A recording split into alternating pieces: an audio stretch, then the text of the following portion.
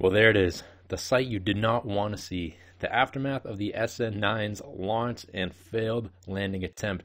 Welcome back to another episode. Today we're going to be taking a look at SpaceX's second time launching a Starship, the SN9. What went wrong with that, news they're giving us about it, and also what SpaceX has in store for tomorrow for their Falcon 9. So be sure to stick to the whole episode if you want to know all about that. And be sure to click the like button. It helps me out a ton and lets me know you guys like this content. But let's talk about what happened yesterday.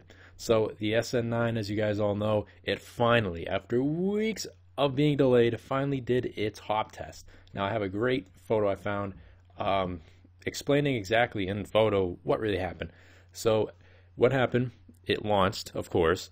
It did its 10-kilometer altitude. It got to the 10 kilometers, so that was a success. On its way down, it did the belly flop, another success. So at this point, it did exactly what the SN8's already done. So this is exactly what we were already expecting it to do. The key here in this mission was for it to land. SN8, as you know, didn't land. The SN9 is supposed to land. SpaceX seemed pretty confident in correcting what had gone wrong the first time.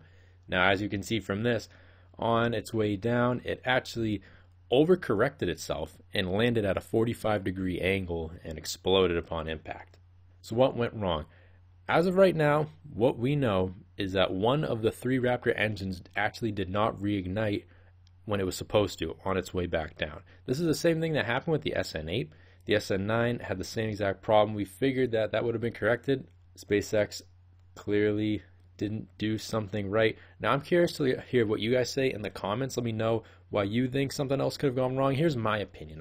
This is just purely speculation from a non-engineering standpoint, just more or less, I guess, a common sense standpoint.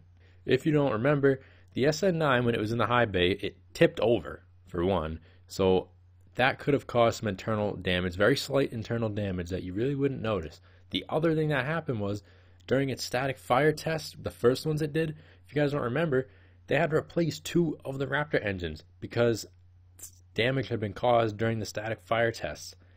I'm genuinely curious, not confused, curious. And like I said, you guys let me know in the comments. I think that the Raptor engine swapping with the SN9 had to do with this. I don't think it was more of a software problem. Again, I could be wrong. I don't think it was a software problem or something like that. I think when they went to swap these engines out, the work that they did, they may have opened a can of worms and caused more damage than good. Granted, they had to do it. The original engines were damaged, so I understand why exactly they had to swap the engines. But nevertheless, I hope that I'm wrong. I hope that the engine swapping wasn't what caused it, because if that's the case, then there's nothing for SpaceX to correct. And that's what you don't want. You want SpaceX to find things that they can correct moving forward. So I'm hopeful that I am wrong. I'm hopeful. And that it did have to do with maybe a software issue or a piece of equipment that just wasn't designed right, something like that. Like I said, in the comments, I want to hear what you guys think, why you think this didn't go properly. The SN10 apparently is scheduled to launch more towards the end of the month. However, I'm hopeful it will actually be sooner than that. If SpaceX has everything clear with the FAA that they recently did, I know the FAA is still investigating them for reasons I explained in my last episode. I think if they're staying up to date with them and they're properly communicating with them, considering that SN10 is already out on its launch pad, I think we can see the SN10 launch much sooner than that. Maybe 2 weeks from now, 1 week from now. I know the SN11, the SN12, those things are very close to completion. SpaceX, before the SN9 even launched, they were working all the way up on SN17.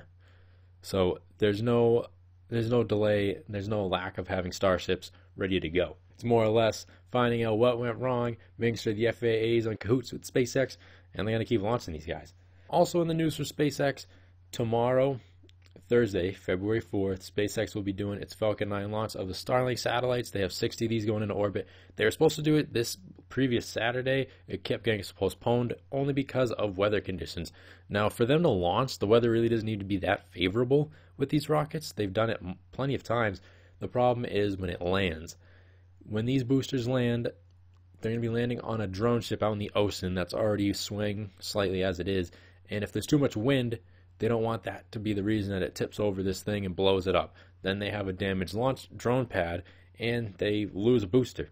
As you know, the whole goal of SpaceX is reusability, having these drones, and not the drones, I'm sorry, but the boosters continuously going, and to not have to spend money to build new ones. So I understand why they're cautious with this. Only thing I don't like about it is just it delays more missions, but it's what you have to do, unfortunately. It's the unfortunate thing about this business is you're heavily reliant on weather. And one more thing I want to talk to you guys about, more content about this channel. I'm going to start doing episodes as well, not just about SpaceX and space, but also about EVs. It's something I've been wanting to talk about more and more. I just haven't gotten around to it. And with the recent growth in my channel, a lot of you guys want more SpaceX content. And I've also gotten you guys, when I put in the comments, things like that, people saying you would also like the EV content. So watch out for that. There's going to be EV content talking about the news regarding certain electric vehicle startups, Tesla, big companies, big names in the industry, as well as small names and the small business transactions that are going to be happening.